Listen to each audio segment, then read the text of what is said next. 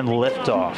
A year in space starts now. Kelly, Kornienko, and Padalka on their way towards the International Space Station. Hey guys, this is Sean with The Verge, and we just watched 3 astronauts take off for the International Space Station aboard a 300-ton Soyuz rocket. This is the 43rd mission to the International Space Station, but this is no ordinary mission. 2 of the astronauts are actually going to go to the station to live for an entire year.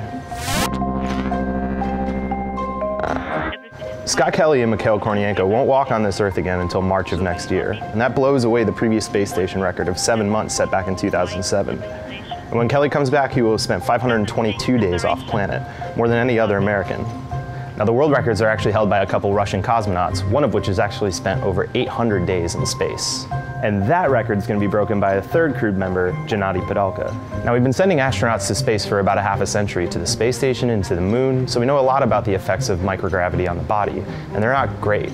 Radiation exposure is a big worry, but so is muscle and bone loss, to the point that astronauts actually spend about 2 hours every day working out on custom-built zero-gravity exercise machines.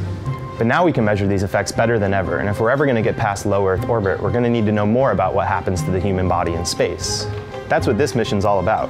NASA will be studying a number of things in the coming year, like microgravity's effect on the swelling of the brain, vision impairment, muscle and bone loss, and more. Now, what's even cooler about this mission is NASA's also going to be studying Scott Kelly's twin brother, Mark, here on Earth. He's a retired astronaut himself. They're not going to be in the same controlled environment, but NASA's going to be able to use observational research to understand on a genetic level what happens to Scott Kelly's body while he's in space for a year. So hopefully NASA's going to learn a lot in the next year with this mission, because we're going to need that knowledge if we ever go back to the moon or go even further to Mars.